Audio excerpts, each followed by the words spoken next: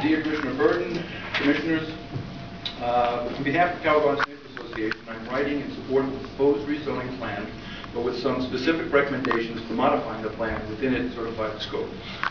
We feel that city planning listened closely to our concerns about recent out-of-scale development and the potential for further degradation of the neighborhood's character and generally created an appropriate plan.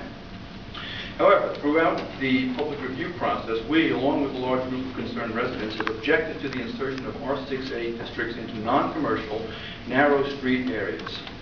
We understand city planning's desire to minimize legal nonconformities, but we are very distressed that this obedience to a numbers game with respect to FAR runs directly counter to the specific goal that DCP has set for this proposal, contextual rezoning.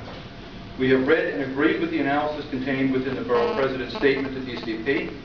Specifically, many buildings were built with large lot coverage, not great height, to the point where the 1961 zoning resolution made them non-conforming. Many of these buildings are old law tenements that have been outlawed, yet ironically the proposed R6A zoning is mapped to attempt to accommodate them. The R6A mapped areas will in fact be upzoned from the present permitted density. While the R6A mapping may reduce nonconformities, it would also allow many building owners to construct rooftop additions that current zoning limitations prohibit. Those rooftop additions are often the most unsightly, least contextual sort of construction. Many examples of such additions are visible on the place blocks that were previously considered wide streets. It is very important to look at the recent history of development in Carroll Gardens for clues as to how R6A districts could impact the neighborhood.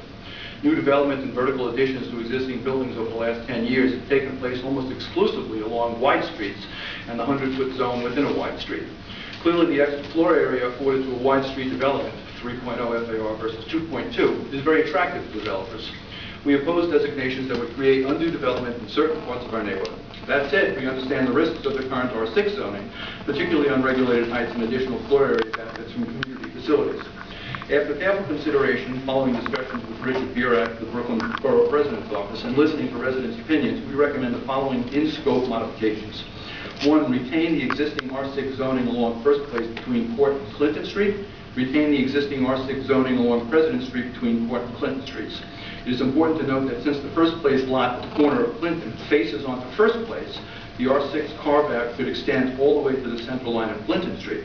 However, since the lots at the corner of President Street front onto Clinton Street, the carve-out along President Street should extend only to the R6A line along Clinton Street.